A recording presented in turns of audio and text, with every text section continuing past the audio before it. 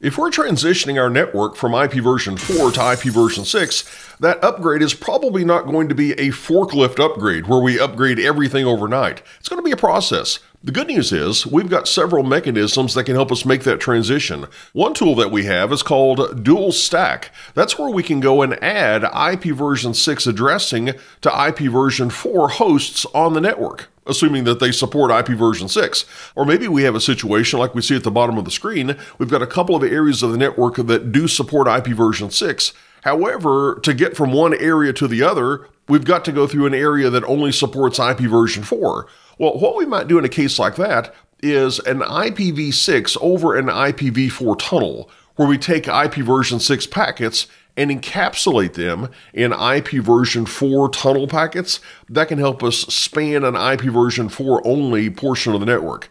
And another tool we can use, and the topic of this week's video, is called NAT64. Hi, my name is Kevin Wallace. I want to welcome you back to the channel. And in this week's video, we're going to be discussing how NAT64 can help us in this migration from IP version 4 to IP version 6. And where this really shines is it can help us communicate from a host that is IPv6 only to a host that is IPv4 only. It's not as great in the other direction, going from IPv4 to IPv6. There's some support. I'll demonstrate that for you in a moment. But this is primarily going to help us out when we're going from an IPv6 only host to an IPv4 only host. And this is one of the mechanisms that we can use in tandem to help us migrate from IPv4 to IPv6. Now the challenge is an IP version 4 address is a 32-bit address. An IP version 6 address is a 128-bit address. So let's say that I'm sitting on a device that is IPv6 only, and I'm trying to communicate with a device that is IPv4 only. But since I only know about IPv6, I need to send that packet destined for a 128-bit IPv6 address. Well, what NAT, or Network Address Translation 64, allows us to do is to prepend that 32-bit IPv4 address with 96 other bits. And we can define what those bits are, and I'll demonstrate how to do that for you in just a moment. But by default, we have these 96 bits that we can prepend to our IPv4 address. It's 64:FF9B:/96. Those are the first 96 bits. We just add those on to the 96 bits making up our IPv4 address, and now we have a destination IPv6 address that represents that IPv4 only host. And oftentimes when we use NAT64, it's going to be in combination with a DNS64 server, which can take an A record, and that gives us the IPv4 address of a fully qualified domain name. And this DNS64 server can dynamically generate a 128-bit address. It can stick on those 96 bits for us and create dynamically a quad A record or an AAAA record. That gives us the IPv6 address for a fully qualified domain name. Let's go through an example. Let's say that this PC only supports IP version 6, and we see its IPv6 address. It's 2001:1:A/64, and it wants to communicate with server.kwtrain.com, and we'll say that that only has an IP version 4 address, 192.168.1.10/24. But our PC does not need to be concerned about that. It can send out a DNS query saying, hey, what is the IPv6 address of server.kwtrain.com? And our DNS64 server looks and says, well, I only have an A record. I've only got information about its IP version 4 address.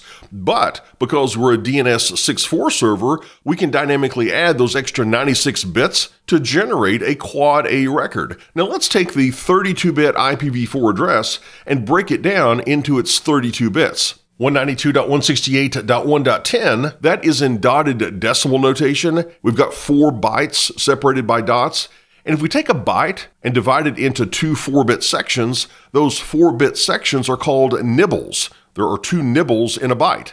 And a nibble can be represented as a hexadecimal value because 4 bits give us 16 possible values. And if we take these 32 bits and break them down into these 8 nibbles, and convert each nibble to a corresponding hex digit, this is what we have. And then we can prepend to these 32 bits our 96-bit global stateful prefix. And if we don't otherwise specify one, the default is going to be 64:FF9B:/96. And by prepending that to our IP version 4 address, that gives us a 128-bit IP version 6 address that our DNS64 server can dynamically add in a quad A record. And it's going to respond to the PC and say, yeah, the IPv6 address of server.kwtrain.com is 64:ff9b::c0a8:10a. So when the PC sends the packet into the NAT64 router, its source address is going to be itself, but this quad A record value that we dynamically constructed, that's going to be the destination. And then our NAT64 router does the job of NAT, network address translation, and it translates our source IPv6 address into a corresponding IPv4 address that represents, in this case, the PC. And we can specify that IP version 4 address as part of our NAT64 configuration that I'm going to demonstrate for you in just a moment. Then, after we do this mapping, which could be a static mapping or it could be a dynamic mapping, and I'll show you how to configure it both ways. Let's say that we've converted 2001:1:A, we've converted that into 10.10.10.10, and that's going to be our source IPv4 address coming from router R1 going to the server destined for 192.168.1.10. And then the return traffic from server.kwtrain.com is simply going to transpose those source and destination addresses that we had a moment ago. And that's how we can communicate between an IPv6 only host and an IPv4 only host.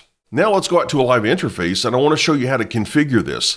And by the way, down in the description of this video, I've included a link where you can download a PDF containing a topology diagram that we're going to be using, as well as the base configurations of the routers. So if you want to do this on your own, you can download this PDF and apply those base configurations to your gear. And after that, that PDF gives you a complete walkthrough script of today's demonstration, so you don't have to take time jotting down commands as we go through the demonstration. You can just download that PDF, and again, the link is available in the description of this video. Now let's go out to a live interface and configure NAT64.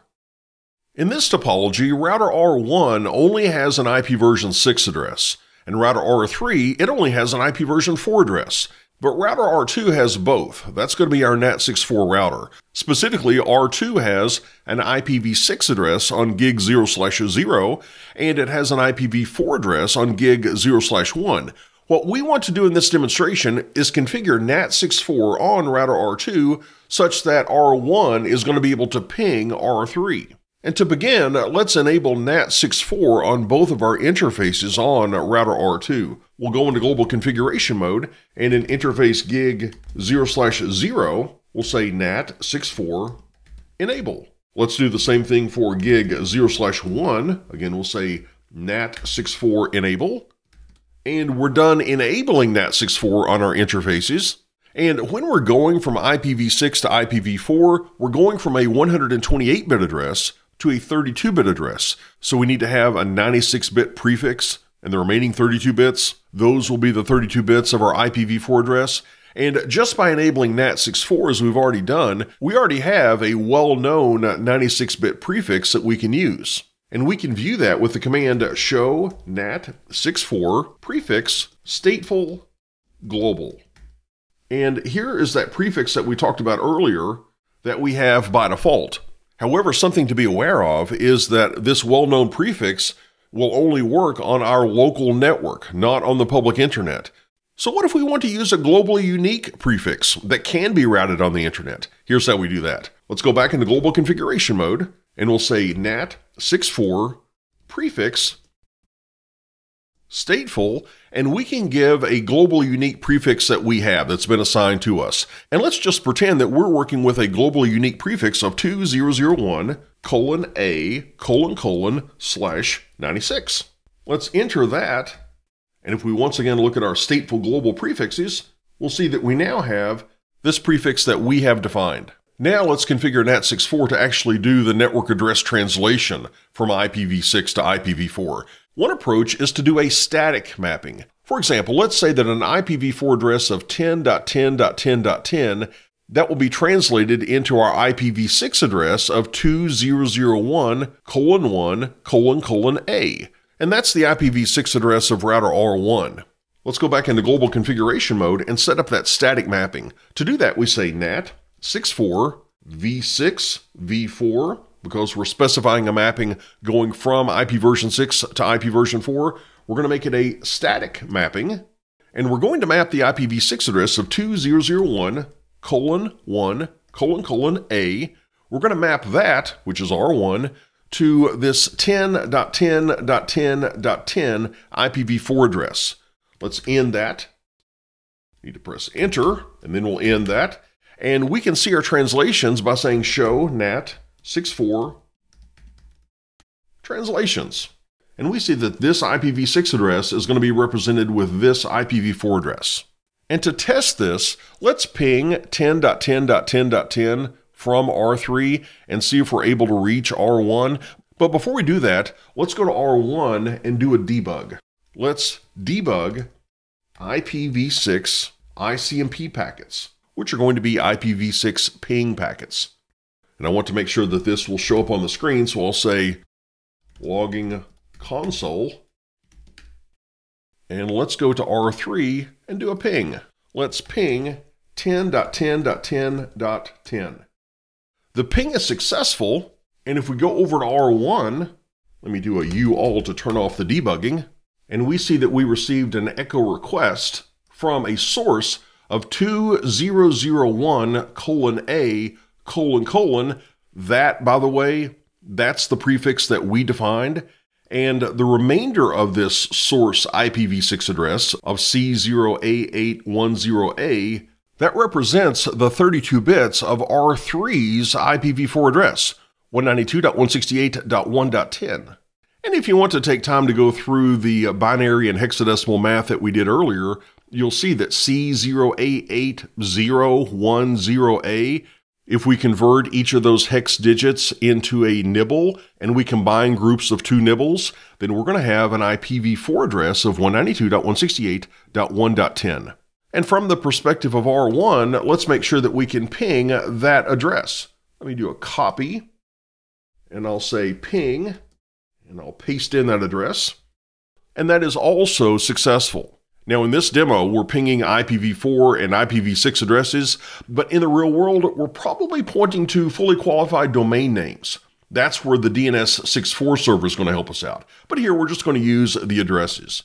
And in the example we just did, we used a static mapping and it was bidirectional. There is a way to do dynamic mapping, but it's not bidirectional. The reason is, if we're on an IPv6 client, we can specify a full IPv6 address to represent an IPv4 destination, simply by prepending that 96-bit global prefix. However, if I'm on an IP version 4 client, unless there is some sort of a mapping already in place, we don't have an IPv4 address to point to in order to get to an IPv6 address, unless we have a static mapping or unless a dynamic session was already set up. But if our sessions are always going to be sourced from IPv6 clients, which might be, for example, trying to reach a group of IP version 4 servers, then a dynamic approach, that might be useful. Let's see how to set up dynamic NAT64.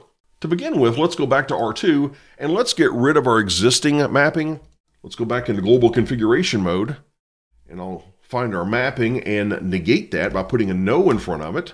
And now let's create an access control list that matches all IPv6 addresses that begin with 2001:1:/64, and I'll name that ACL version 6 in all uppercase.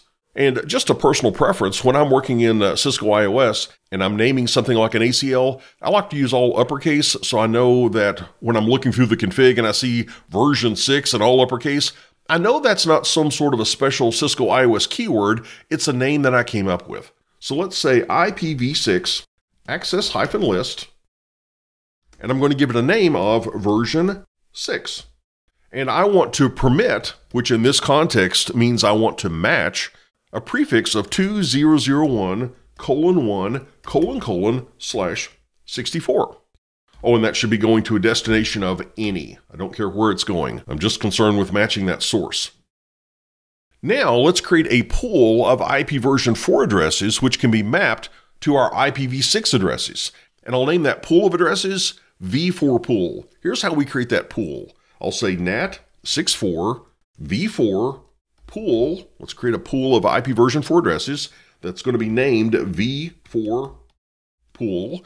And that pool is going to start at 10.10.10.1 and go all the way through 10.10.10.254. And now that we have our access list and we have our pool, let's tie those together. Let's set up our dynamic mapping. To do that, we'll say NAT64, going from version 6 to version 4, just like we did with our static mapping. But instead of doing a static mapping this time, my IP version 6 address is going to be matching an access list called version 6. And it's going to be translated into an IP version 4 address that came from a pool of IP version 4 addresses that was named v4 pool. And we're done with our configuration. Now at this point, I could not go to R3 and ping R1 because there's no IPv4 address associated with R1's IPv6 address. However, I can go to R1 and ping R3 by prepending R3's 32-bit address with our 96-bit global prefix that we've already defined. Let's do that. Let's go to R1 and we'll say ping, and it's the same address that we used earlier, 2001:A:/C0A8:10A. That is successful. And if we go to router R2 and look at our translations by saying show NAT64 translations, we can see that we've made that dynamic mapping. And at this point, we do have a session set up. So temporarily, before this session times out, I can go to R3 and I should be able to ping, let's see what we were translated into, 10.10.10.1. We can ping 10.10.10.1 as long as that session remains up. Once it times out, then I cannot initiate a session, ping or otherwise, from router R3 going over to R1. And that's a look at the configuration of NAT64, which can help us communicate between a host speaking only IPv6 and a host speaking only IPv4.